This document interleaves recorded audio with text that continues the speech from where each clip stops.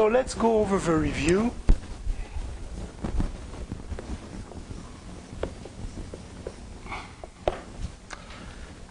So number one was, I forgot thank you. So we have a sequence of null sets, and we look at the union of these null sets. Well, by one of the properties of measures, this is less than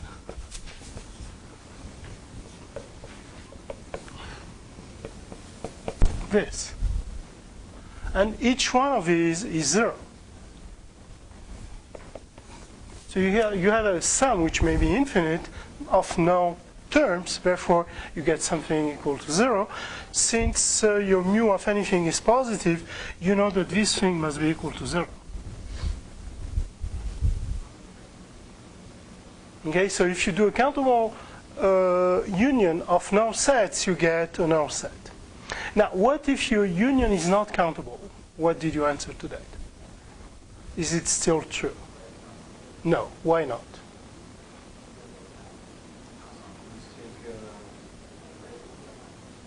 Take singles and sets from 0, 1. Right. And then just take the union of all those singles and sets after 0, 1. Exactly. If you do union over all x's, where your x belongs to 0, 1, well, if we use mu as the Lebesgue measure,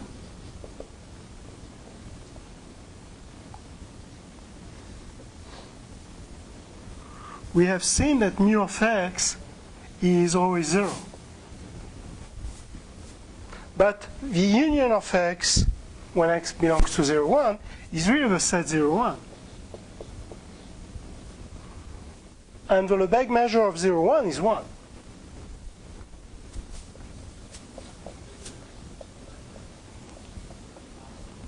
So the property does not hold if your union is uncountable.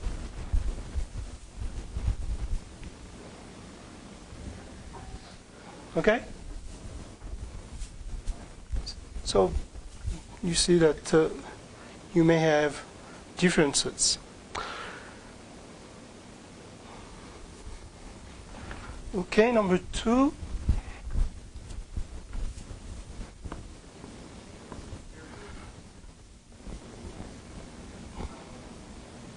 We'd like to write the closed set 0, 1 as an intersection of open sets. Or for instance, we could do this.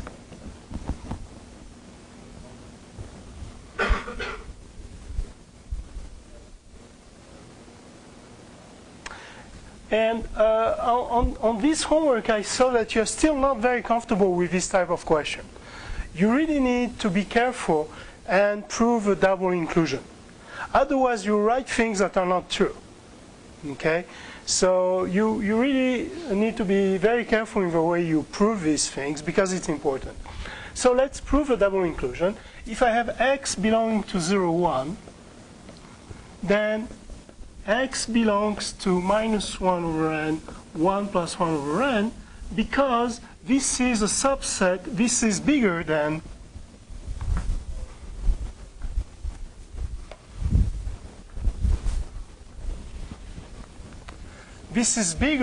the set 0, 1.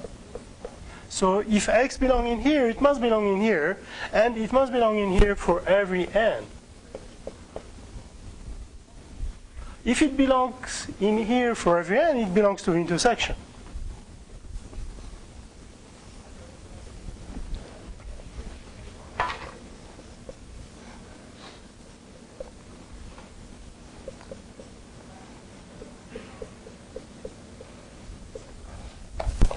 So there isn't much to do, but there is something, okay? Always. I mean, there is a step. It's not automatic. And then you do the other inclusion.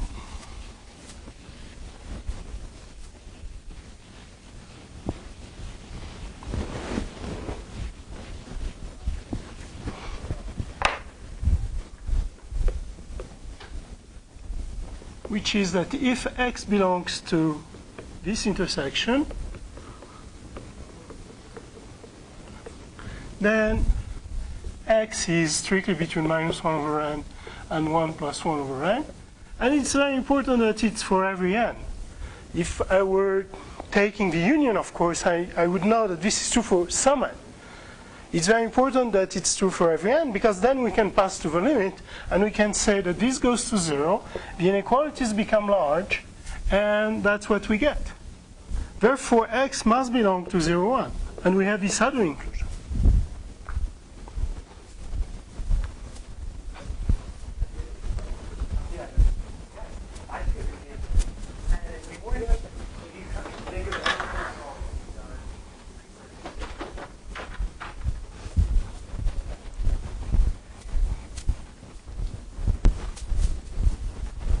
Okay, so now the double inclusion is proved, and the equality there is a true equality.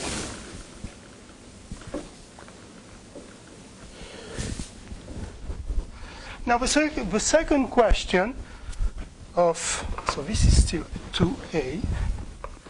The second question was, could I do, instead of doing an intersection, this is quite arbitrary, I mean, there are several ways to do this, could I do a union of open sets? No. Why not? A union of open sets is open. Okay, that's not going to happen. It's never going to be equal to a closed set. Okay?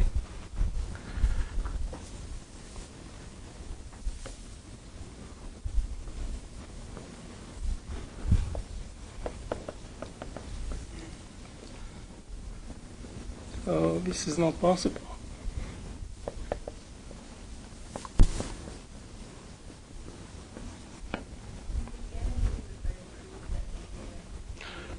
No, because that's a property that we have seen, and so you don't, unless you are explicitly asked to prove it. Okay? But if not, everything which was proved in class or in the homework is common knowledge, and you can use it just by saying that.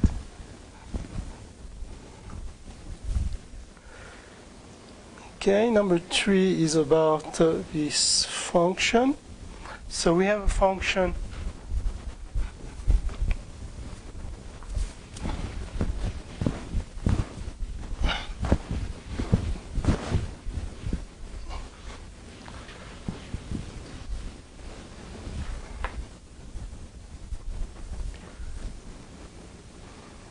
f, which is defined as mu of minus infinity x, and I think it's closed at the x.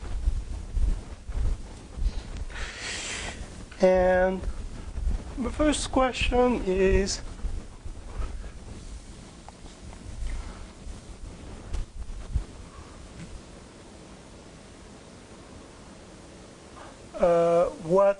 what's the domain of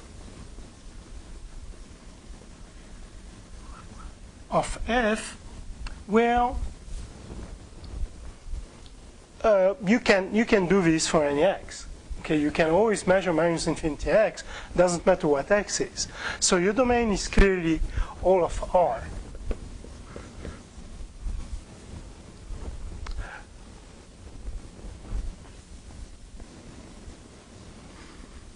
The range of f is always included in the positive numbers, because mu of anything is a positive number.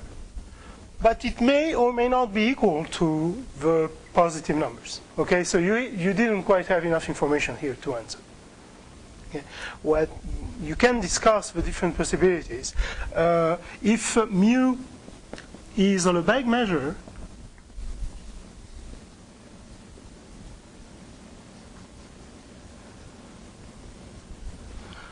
then what's mu of minus infinity x for the Lebesgue measure? Infinity. Okay? So if mu is a Lebesgue measure, for instance, f is infinity for every x. If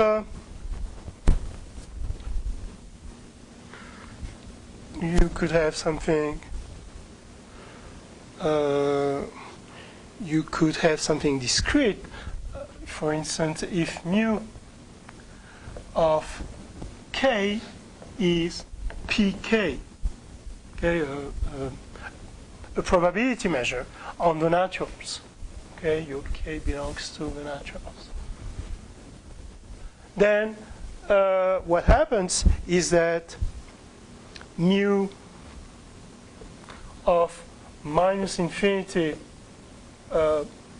x is going to be 0 if x is less than 1. Because the first weight is on 1. You get P1, then on 2. So anything before 1, it has a weight of 0. Then mu of minus infinity x is going to be P1 if your x is between 1 and 2. Okay, because there is only 1 in there, which has a weight different from 0. Then if you do mu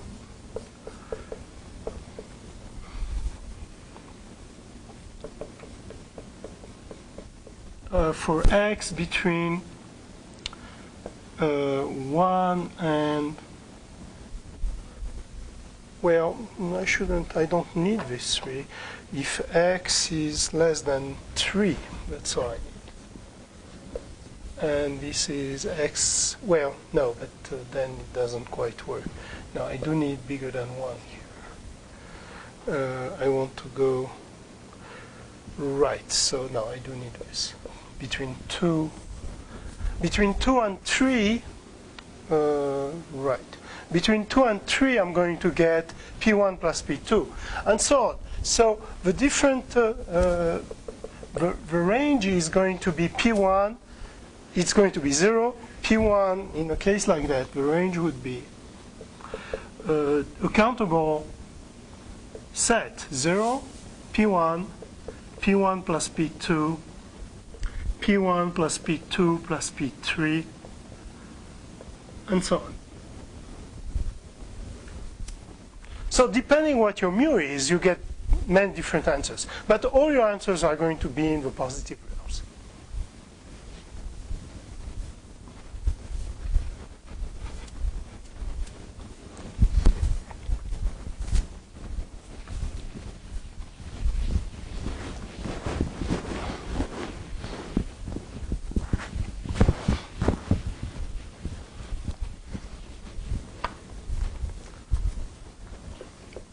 Then for B, you were asked to show that it's a Borel measurable function. So what argument should we use to show that it's a Borel measurable function?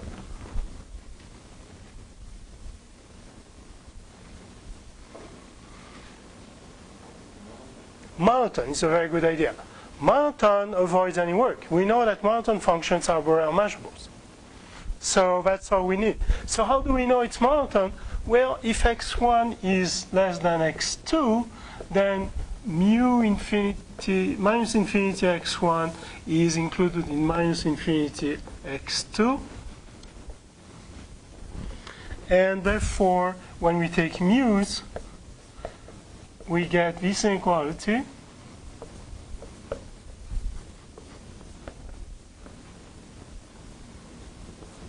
And therefore, f of x1 is less than f of x2. So f is increasing, and therefore is Borel measurable.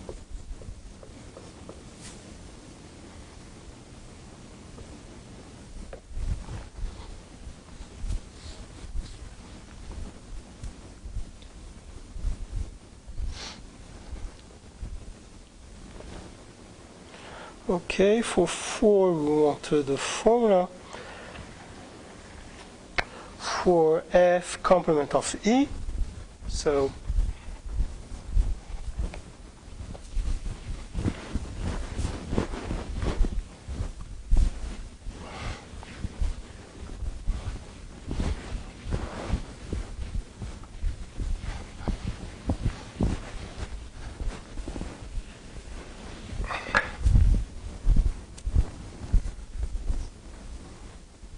So assume that E is included in F.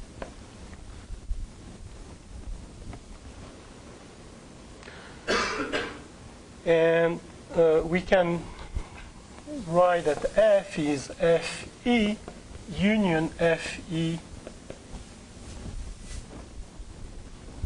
complement, okay, to disjoint sets. Therefore, mu of F is mu of Fe plus mu of Fe complement. So mu of F is mu E. So this is where I'm using the fact that E is in F. So the intersection must be E plus mu of F E complement. Now, in order to get the formula which is in my statement, I need to know that mu of E is finite. Otherwise, I may be in a situation where I have positive infinity minus infinity, and I don't want that. Okay, so that's missing from my question. Yes? E is infinite, also. Correct. So it has to be, absolutely must be. Yeah. Otherwise you're gonna run into Yeah. And if they're both infinite, it's, at this point it works. I mean, this formula is correct. The problem is that if I want to get the other formula, then I need some condition. So if mu of E is finite, then mu of Fe complement is mu of F minus mu of E.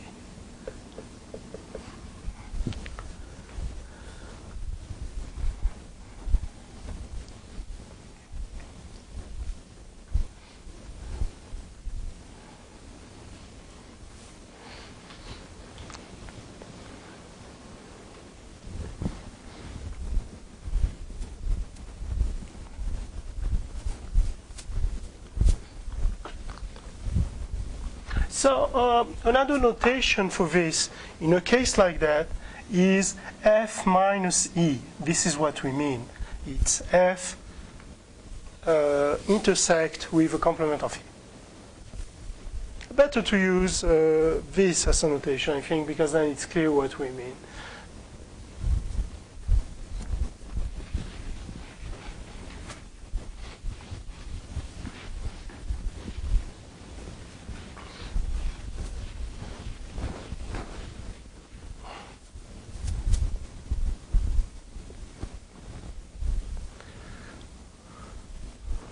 Okay, so the next one we have a sequence of measurable sets, and the union of these measurable sets has a measure which is finite, and we are also told that mu of EI is bigger than A for infinitely many i's.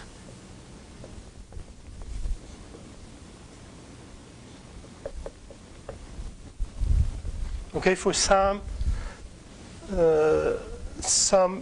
positive A, and we want to conclude that mu of the lim sup is strictly positive. That's what we'd like. So this is very similar to things we have done already. If we define Fn to be the union of EI for I bigger than n, we see that our Fn is a decreasing sequence of measurable sets, and we can use, and so F1 is the total thing,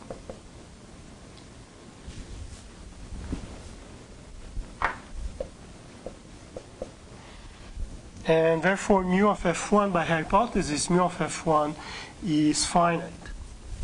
So remember that when you have an increasing sequence of sets, you don't need any condition. The mu of Fn converges to mu of the union. Okay? But when it's decreasing, you need that condition there in order to have a corresponding result, which tells you that the limit of mu of Fn exists and is mu of intersection of all Fn. But the intersection of the Fn's corresponds exactly to the lim sup of VEN.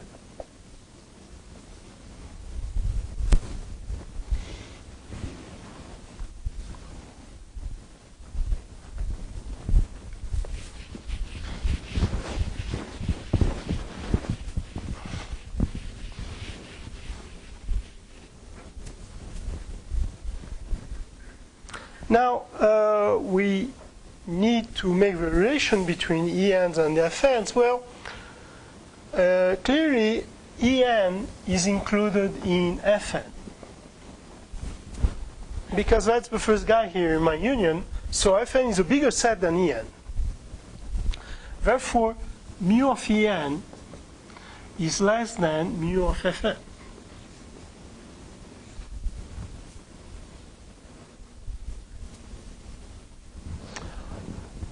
And I want basically to say that the limit of this is bigger than A, for instance, and then I'll be done.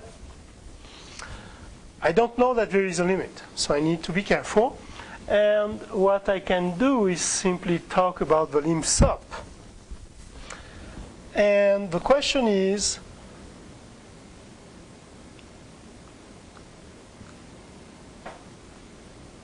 so if mu of EI is bigger than A for infinitely many i's,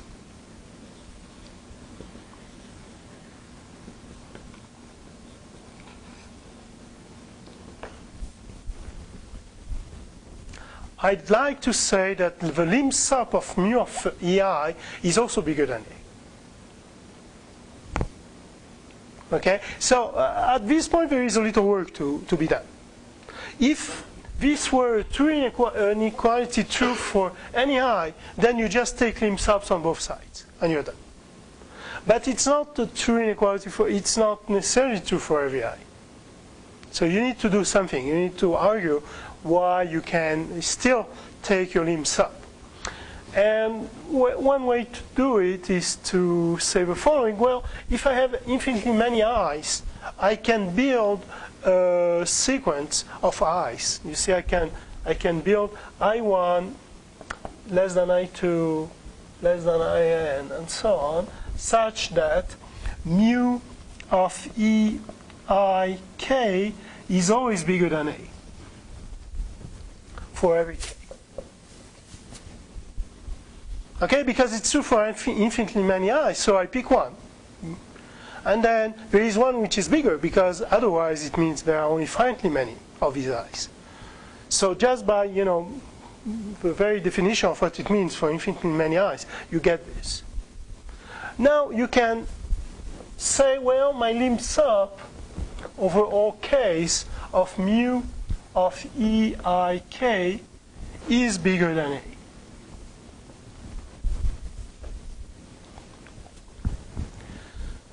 And then you can also argue that the lim sub of or n of mu of En is necessarily bigger than the lim sub over k of mu of EIK. Why is that? Why is this a true statement?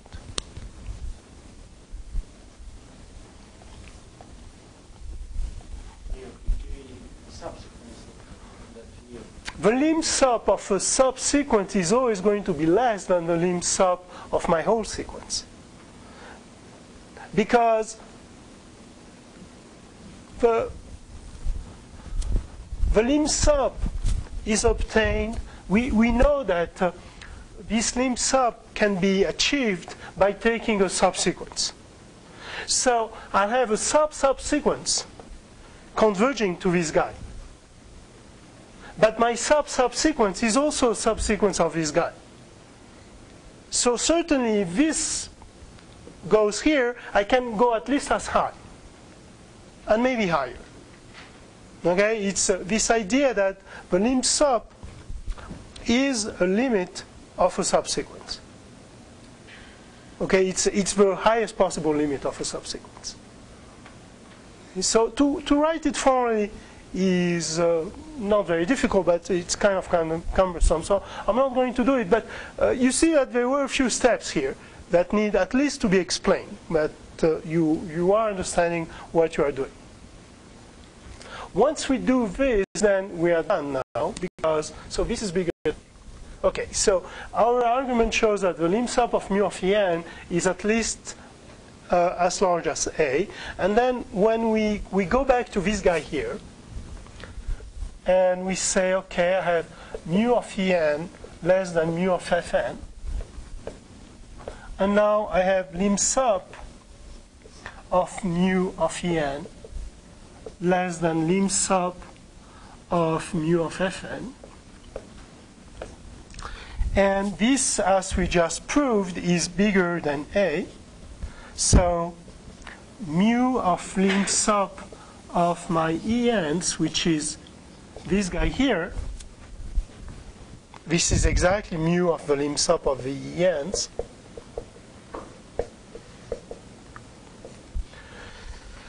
is at least as large as A, which is itself positive. So we got a better result than what was asked. Not only it's positive, it's actually larger than A.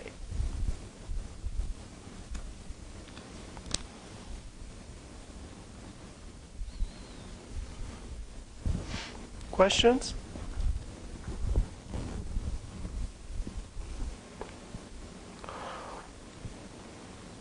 Well, the example that shows that if A does not hold is always the same, you can take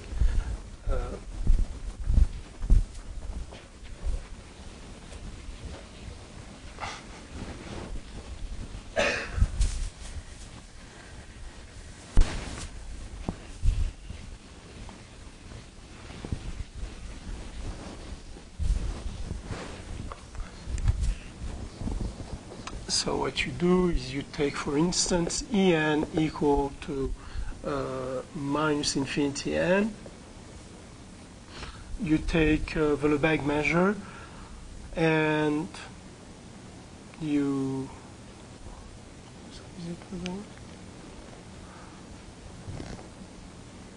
I want the lim sub, so I should take n positive infinity.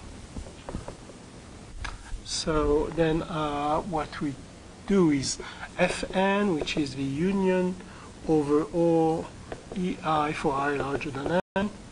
Well, this is exactly En, n positive infinity, because you take En is a decreasing sequence. That's why. In n. So Fn is this thing, and the intersection of Fn's is empty. So you look at all the numbers that are bigger than n. So mu of the lim sub of En in this case is 0. But each one of the mu of En is infinity. So it's bigger than A in particular. So you see that your lim sub is the empty set.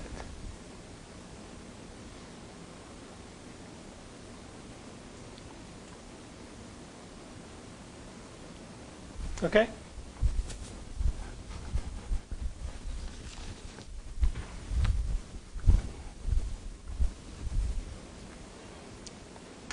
Okay, 6. We'd like a sigma algebra.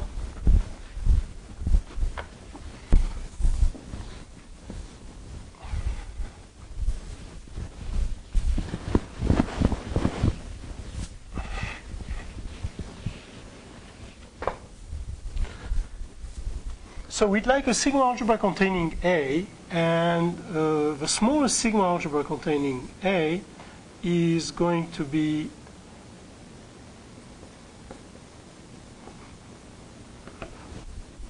the empty X, A, and complement of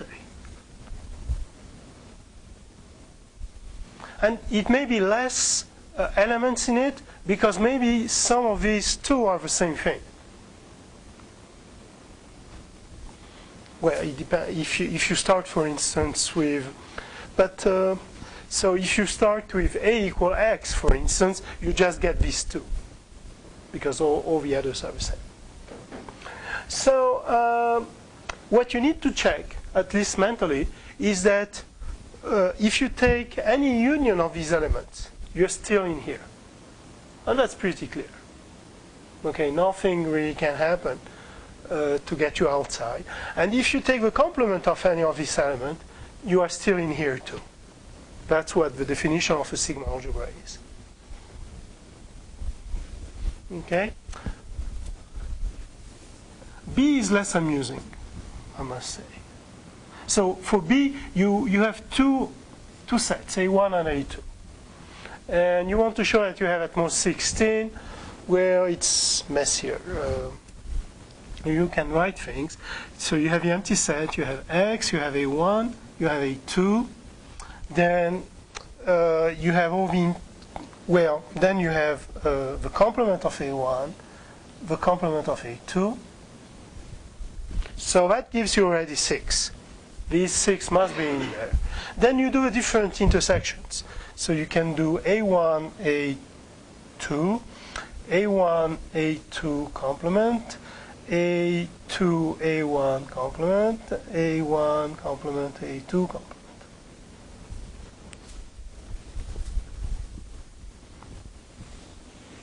Then you do the unions.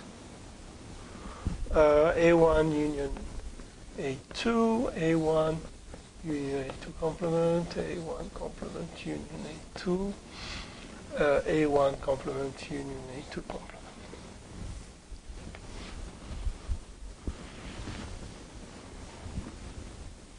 And that brings us to 1, 2, 3, 4, 6, 8, 10, 14. Okay, and then if your A1 and A2 are like this, something we haven't yet is this set, and that certainly should be in the sigma algebra, because that's what, that's A1 union A2 intersect A1 A2 complement.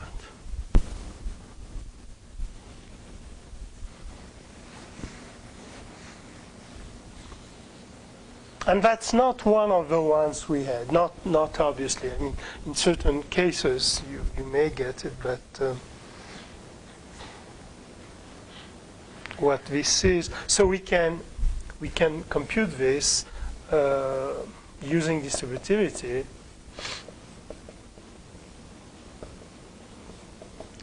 And we get what? So we do the distributivity, which is A1 intersect with this guy, that's the empty set, so I don't write it. A1 intersect of this one, and then union A2 intersect this. Okay, so we get this guy here. And we also need the complement of this one, and that's our 16th element.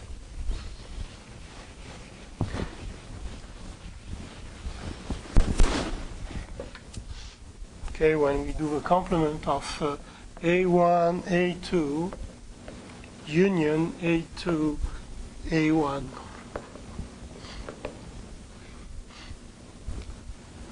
So that's A1 complement A2 intersect A1 union, no, let's see, these are unions. So we get A1 union A2 intersect A1 union A2 complement. And this thing again can be written as A1 complement A2 complement union A1 A2.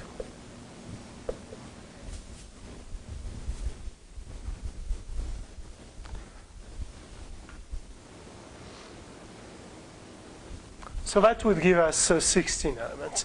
But I mean, the question is not so easy, because now we would need to argue that it's stable under complement, which is okay. That you can check rather easily. But also that it's stable under different unions. So it may take quite a bit of time to do that. That this is actually a sigma algebra. Unless there is something I'm not saying to check that. But I think you need to do it by hand, which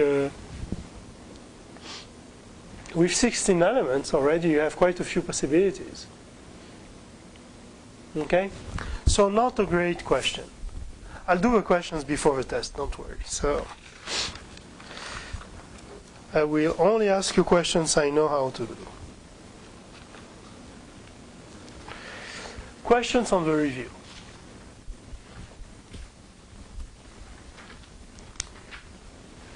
So what did you think of a review? Reasonable? Excuse me?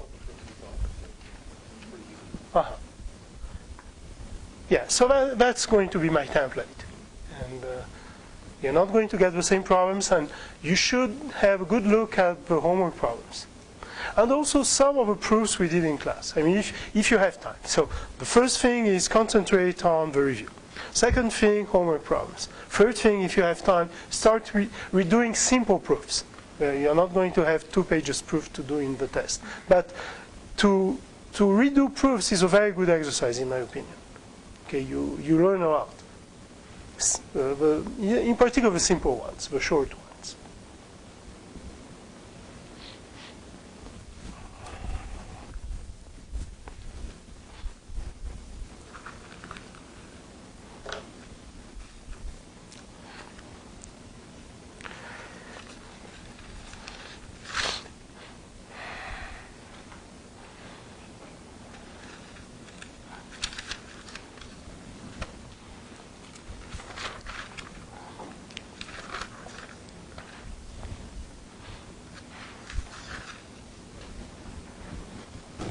Yeah, I'd like to redo one thing we did last time, because I was tired by the end, and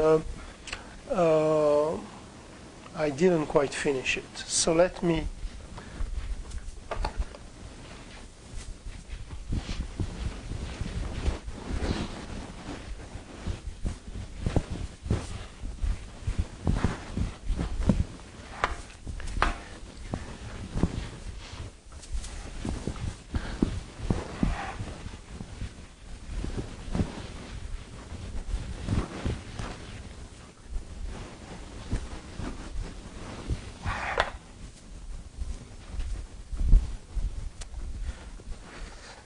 So we are still in this same section. What is it?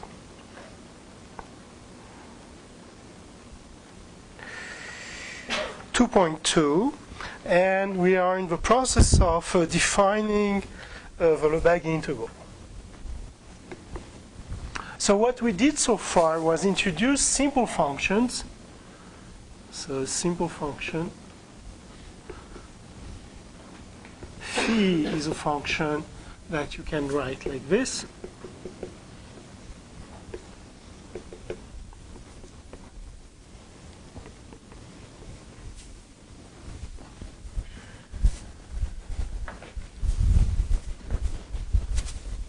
Where the AI are measurable. Okay, as always, we are given a triplet, x, m, mu. And the definition of the Lebesgue integral of phi is simply this.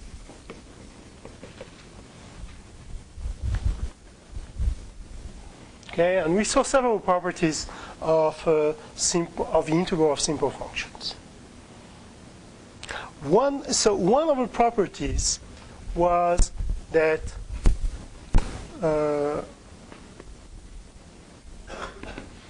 if you define for E belonging to M, you define nu of E as being the integral of 1E phi d mu. So you need phi to be measured, to be simple. So you define nu like this, then nu is a measure on M.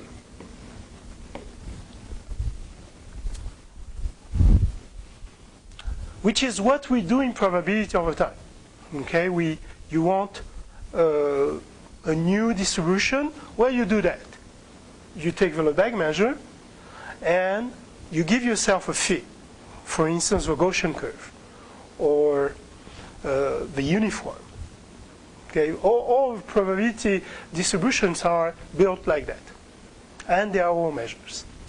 So we'd like to prove that. And we did it last time, but let me redo it. So let's take a union, a sequence En in M, and let's compute nu of union of En. And the En must be our disjoint. Well, according to our definition, this is the integral of 1 union of En phi d mu. To simplify a little the notation, let's call this guy the union, let's call it E.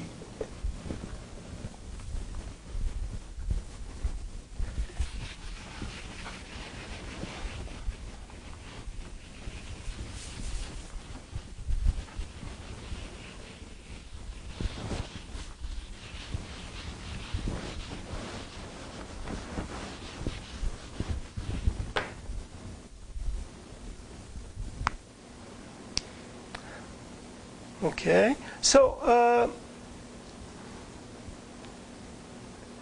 yeah, this is a simple function.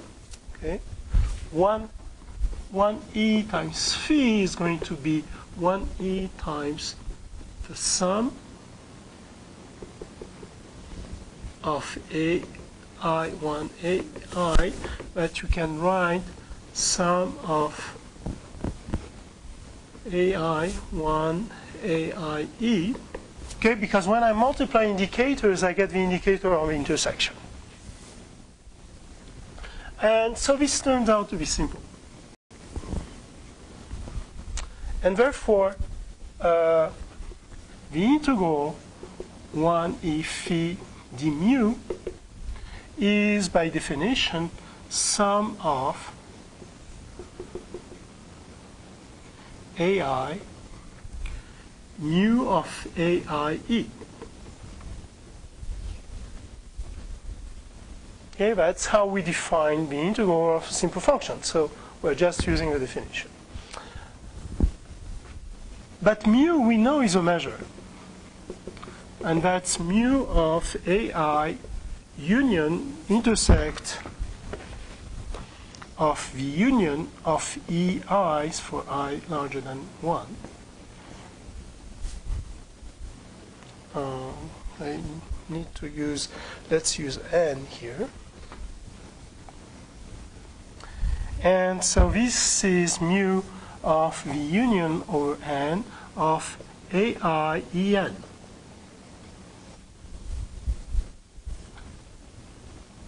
Okay, so for a fixed I, I'm doing a computation. Now, the ai en are all disjoint because the ai's are the ens are disjoint. So if you do intersection with the same set over time, you are still going to get something disjoint. So this is the sum over all n of mu aie, because mu is a measure.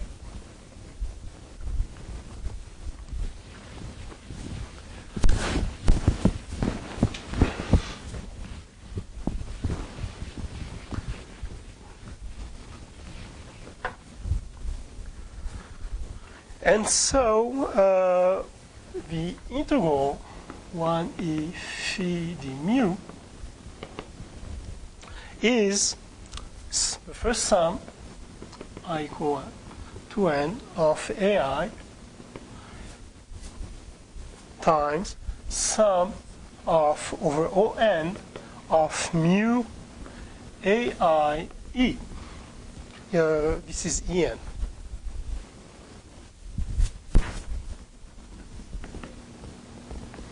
Okay, just putting things together. Now, and this is where I tripped last time. This is only the limit as k goes to infinity of the sum from n equal 1 to k of mu of ai en. Okay, the definition of infinite series is the limit of a partial sum. That's what it means. And here I have a finite sum of limits. So it's a limit of a finite sum. Okay, because you have only finitely many limits, n of them. Therefore, you can say that this is the limit as k goes to infinity of a sum of ai, sum from n equal 1 to k of mu of ai en.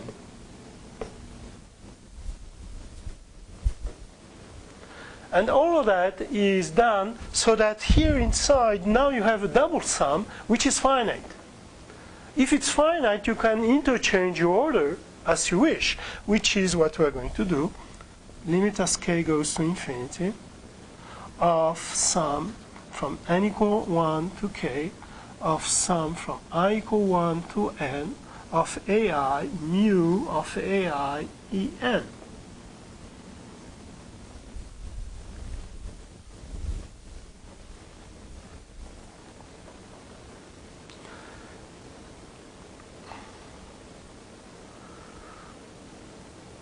And this thing here, the inside thing here, is exactly the integral of phi 1 en phi d mu.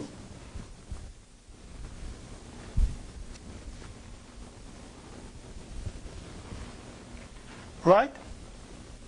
This is exactly how I compute this integral. It must be written here. Here it is. That's my integral. Okay? So, and that, by definition, that's also my nu of n. Okay? So this is equal to that, which is equal to nu of n, by definition.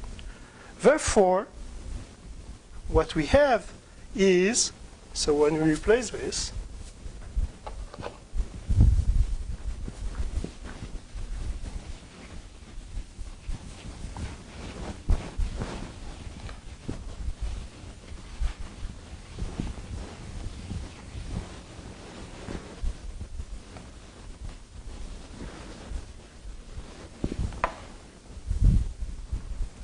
we have that this is the limit as k goes to infinity of the sum from n equal 1 to k of nu en.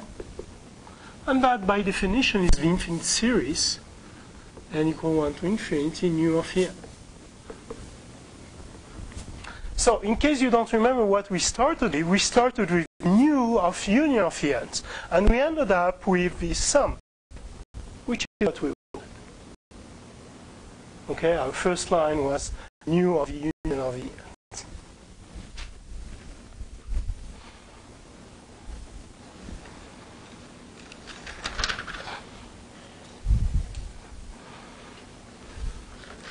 Okay, so now that we have a nice collection of results for simple functions, for the integral of simple functions, let's go to positive functions. So the definition is, take f to be positive or 0 and measurable.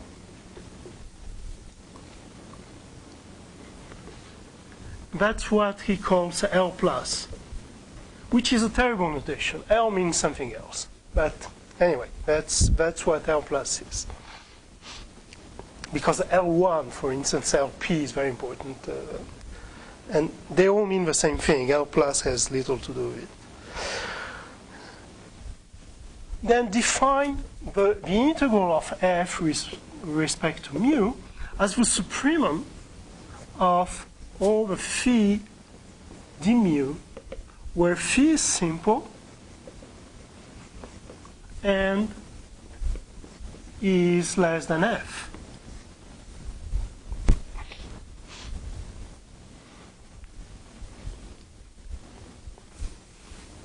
Okay, we have defined the integral of a simple function. Well, take all the simple functions that are below f and take the supremum of these guys and call this the integral of f. That's what we're saying.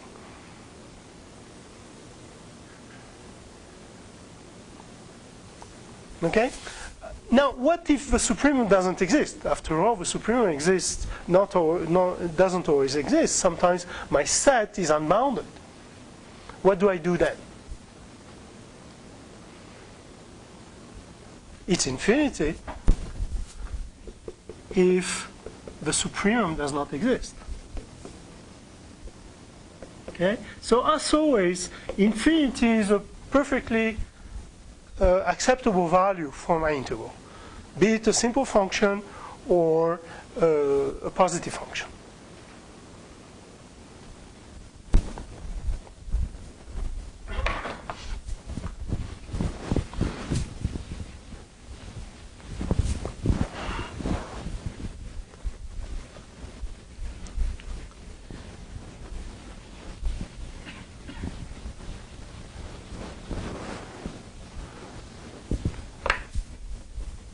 So now let's prove a few properties.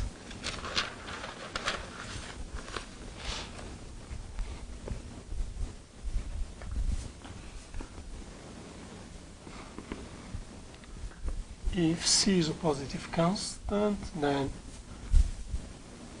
C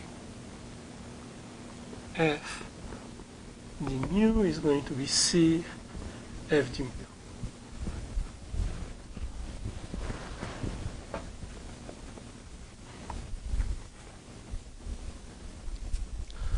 Well, that's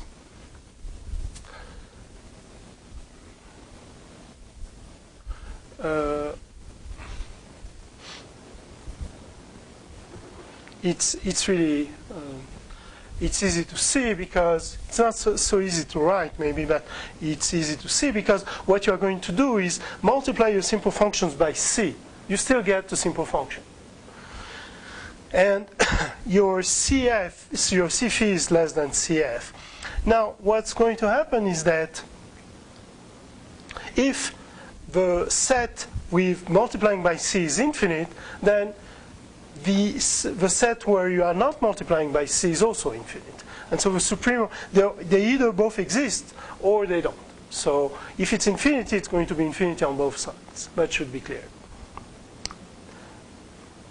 Unless we're talking about C equals 0, where in which case it's clear that your integral is going to be 0. That's not a problem. Now, if it's finite, then what you're doing is multiplying by a constant. So the supremum of a set where you're multiplying everybody by a constant, by a positive constant, is going to give you that, you see what I'm saying, is that if you have B as being over C x's, where x belongs to A, then the supremum of B is C times the supremum of A. Okay, that's the result we are using here. That's all we are saying. Okay? So that's the only thing to notice to get this result. So I won't say more than that. Following property, if f, so we take always positive measurable functions, then if f is less than g, we have the integral of f d mu, which is going to be less than the integral of g d mu. This again is going to be an easy consequence of these properties on subs.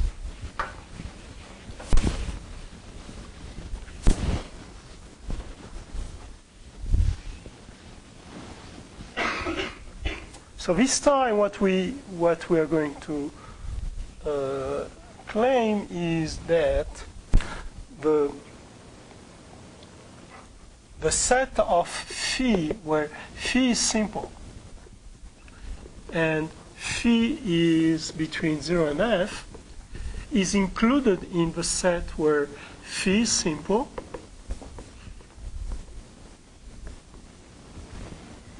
and well, actually I should take the integrals. So phi d mu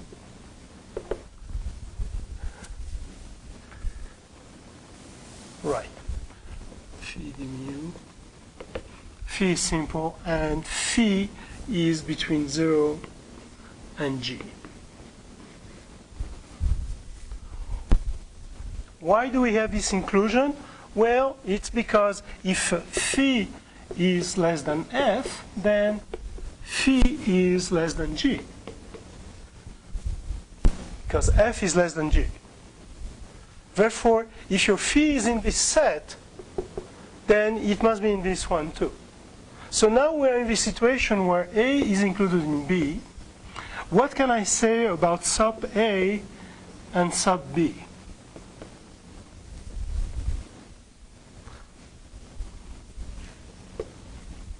Okay, for the infimum it goes the other way around. But for the supremum you get this inequality. And that's all we have, because then this is the integral of f, and this is the integral of g, and we have proved our inequality.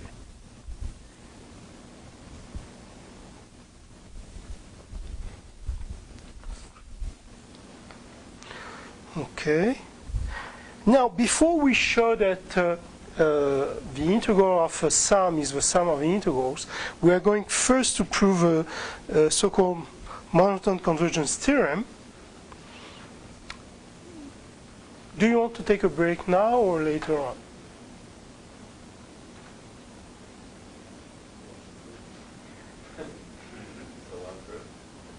It is, well, not very long, but I'd like you to enjoy it. So let's take a break now.